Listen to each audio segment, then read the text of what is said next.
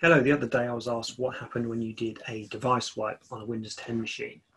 So what I'm looking at here is the Workspace ONE UEM console and one of my Windows 10 machines. So it's one that's currently being managed. So from the More Actions menu, you can see you have the choice of Enterprise Wipe and Device Wipe. The simplest way to look at the difference, and this is sort of documented so you can kind of read up on it, but for all the platforms, the way I look at it is that Enterprise Wipe removes everything Workspace ONE has done to the device, whereas a Device Wipe not only removes that, but it resets the device to factory default, basically. So I'm going to trigger a Device Wipe, and then we're going to flick over to the virtual machine, because it's a Windows 10 virtual machine I'm running, to see what that looks like. I'm going to say, yep, I'm going to do full Device Wipe, and put a description in, put demo.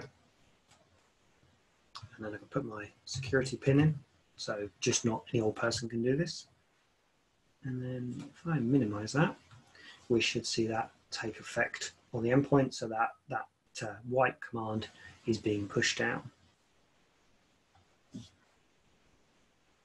Okay, so you can see there that if it was a laptop or a PC, that device is rebooting.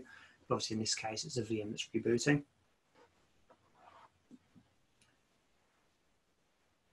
So what essentially is going to happen is it's going to go through and look almost as if it's building that OS from day one. So you'll see the reset, which takes a little bit of time.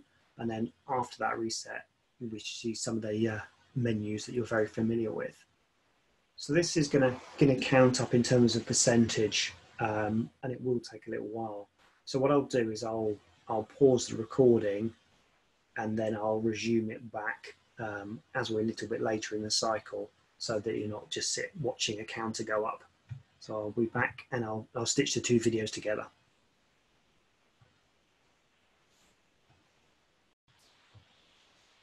So I've just resumed the recording, and as you can see, it's just coming to the end of that resetting PC process. I think in total that took probably about 10-15 minutes. So not too long, but yeah, it's obviously just come to an end. So what you'll see now is the Windows 10 OS, and you'll see some very familiar screens, almost like you've just installed Windows 10, and it goes through the, do you want to join this to the domain, who's, computer name, who's going to be using it, the recovery questions, those sort of things.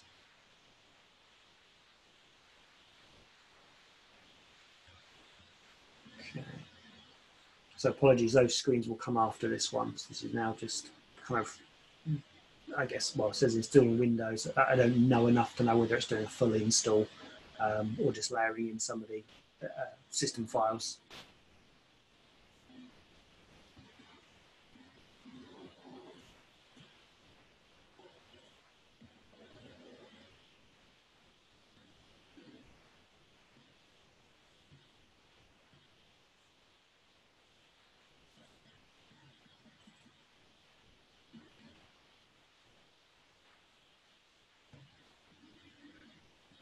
Okay, again, I think I'll stop the recording and then stitch it together, just so you're not watching a counter go up.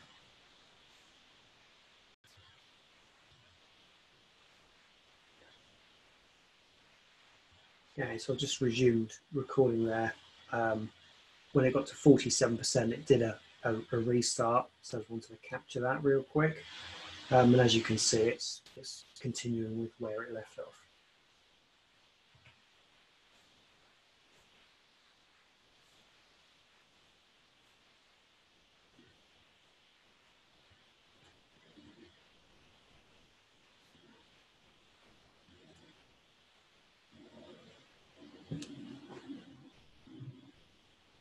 So rather than stopping and starting and recording again, I'll leave it going. Yeah, apologies for any sort of delayed pieces on it. So as I mentioned earlier, hopefully these are all screens you're very familiar with.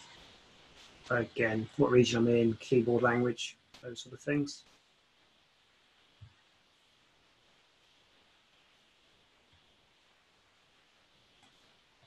Yeah, so I'm going to skip a secondary keyboard language.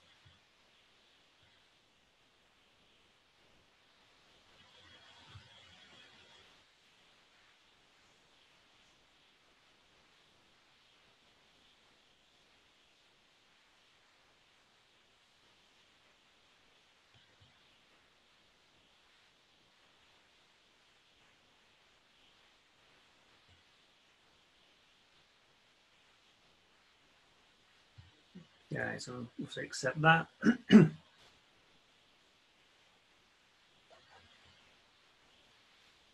Okay, so I'm not going to sign away my Microsoft account on the same domain joining, and then I can just obviously say who's going to use the machine. So let's just go Windows 10 UEM3. I'll give it a password.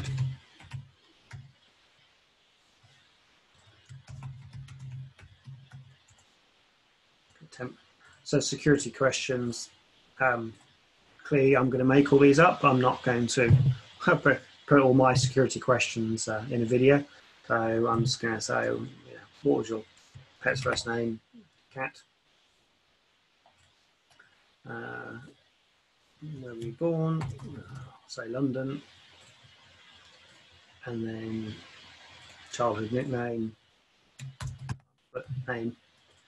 Obviously, I just wanted to bypass those screens. It's not actually that relevant to what I'm showing here.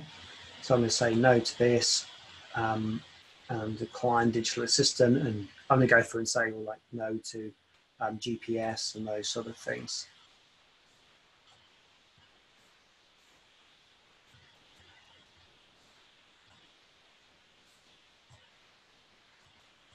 And when you go through this again, you remember how many questions there are to go through.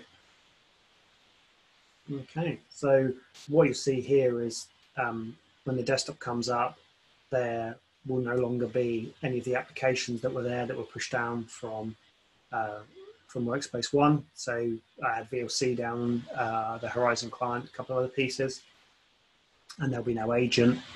And clearly it's going to be unenrolled in the management console. So if I just go back, pull the mouse out of there, and go back in here and just do a refresh on this device.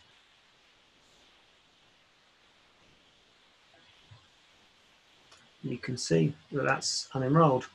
That's not, no longer enrolled in my environment. If I want to delete the device completely out of the database, I can just do that. And I'll take that out.